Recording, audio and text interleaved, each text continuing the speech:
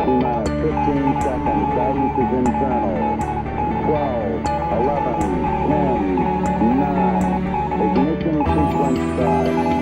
6, 5, 4, 3, 2, 1, 0. All engine running.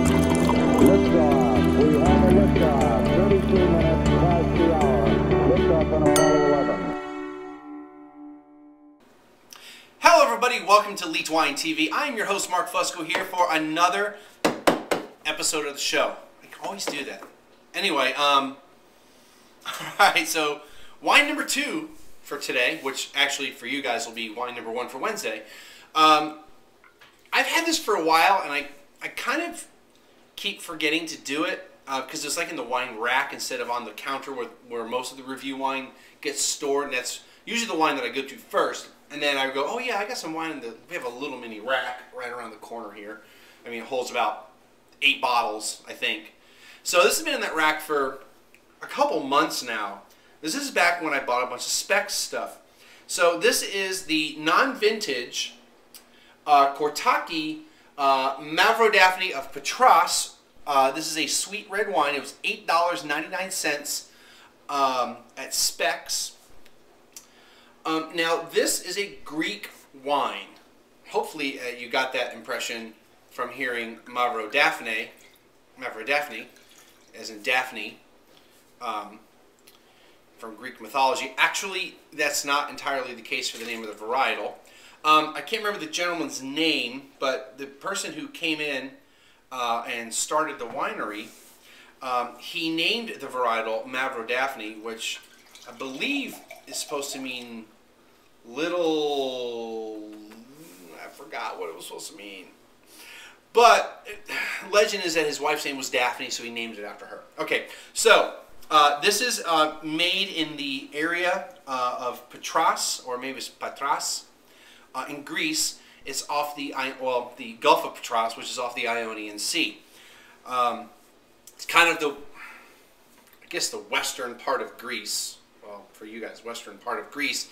But there's like you have a part of Greece, and then it kind of bunches up like a waste of some sort, and then it comes back out a little bit again. So it's kind of in, yeah, that little, or maybe that little part. I'm sorry, trying to look at your perspective versus mine. It's kind of like on this little part of Greece, centrally kind of located. So that's where it's from. So Mavrodaphne is a red wine. I don't really know much more about it. There's also, according to what I could find out there from the distributor's website, which is Nestor Importers, there's another varietal called Black Kourtaki, or just Kourtaki, but I'm assuming another red wine. Don't know how much of each is in there, but this is a sweet red wine. And let's see what the back says. Mavrodaphne of Patras is a wine of world renown coming from Greece. Has a bouquet full of raisins. You know, I can kind of already smell that, and dates. And on the palate, dried fruit flavors develop. Delicious with cheese or fruit, refreshing as an aperitif, as well as an accompaniment to a rich stew or with game. Best served chilled, which we know I don't drink. Well, I don't taste the wines chilled. So I might have to drink it chilled.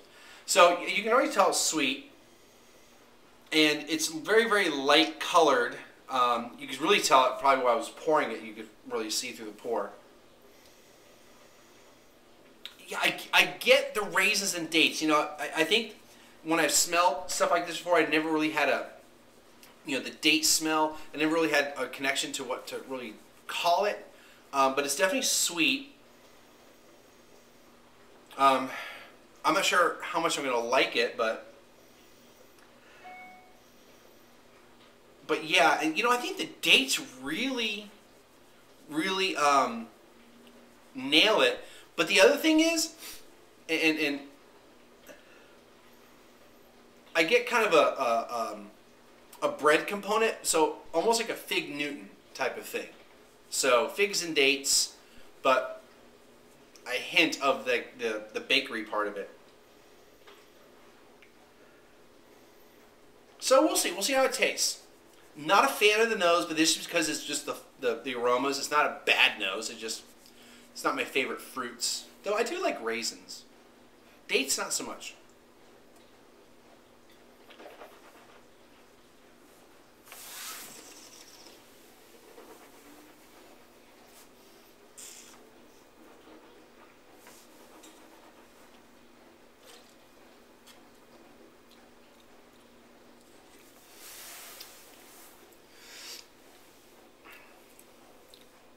This is going to be an acquired taste.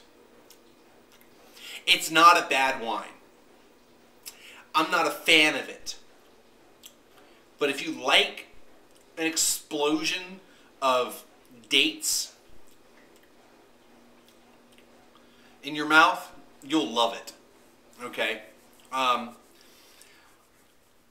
probably would like it if I drank it a little more often, developed, acquired a taste for it. It's just something I'm not experienced with, which I'm going to tell you, out of my viewers, as of this point in the history of this show, probably none of you are going to like this wine.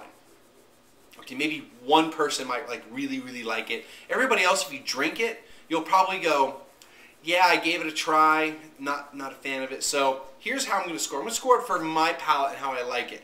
Not necessarily...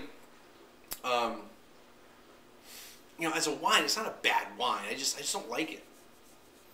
So I'm going to give it a low, not a really low score. I'm not going to kill it on the score because, I think it's...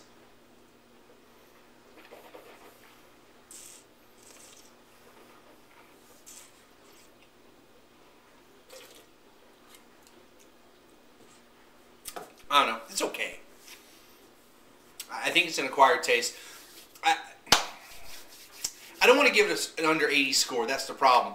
But I don't like it. And that's just the reality of it. 72. Okay, for my palate. Now, this is what I think somebody who likes this wine. It would probably be 10 points higher, an 82. But for my palate and what I like, and just the type of stuff, and the styles of wine, 72. I'm just not a fan of sweet red wines. Really, I'm just not. So, we'll go with that. Anyway, however, I do suggest that you try it. It's only $9, probably anywhere you buy it. It's going to be hard to find, very likely. You have to go to someplace like a Specs, that's a large wine shop, that's going to have 2 Greek wines in it, and this might be one of them. It probably will be one of them.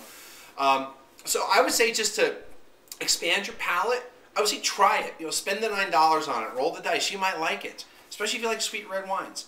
I'm not a fan. I will drink it. I'm not going to dump it down the drain like I did that 60-some-odd point wine from back in the day. But, yeah. I'm going to move on to the next one. Buy the swag. Give me some t-shirts, buddy. Also, I'm going to be putting up my reviews on another website that does just reviews. So, and they're supposed to pay me a couple bucks per review. So, I hate the term full disclosure, but I don't get paid for any of this stuff other than if you donate something or you click on ads and I get money from that. But got that, and I'm mulling over something. Somebody proposed something to me about kind of helping them promote something.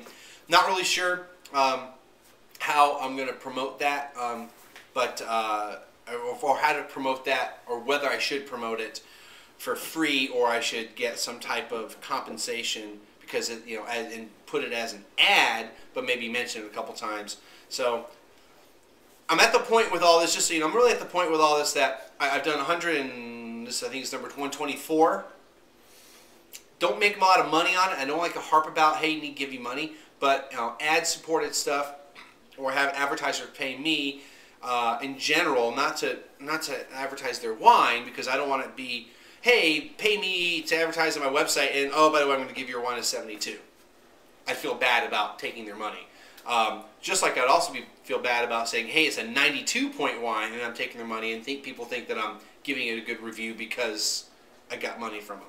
This is not a winery, but this is somebody else that like a concept that's associated with wine, like to work with me. But I think I'm going to have to say, you got to pay me not a lot of money, but I think that's the way I'm going to go. I told them I'd think about it, and if they watch the show, this is at this point they're going to see what my thinking is, and I may change my mind. I may just go, yeah, let's do it, or maybe not.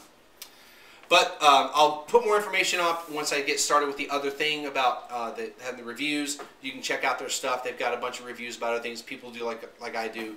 Just kind of keep it real. That's it. Friend me up, and I hope I had a great time at that wine thing. And that's it. I'll see everybody again on Friday. Sommelier School will return this week. Second half of Spain. That'll be up tomorrow. Should be up tomorrow because I'm recording it this week.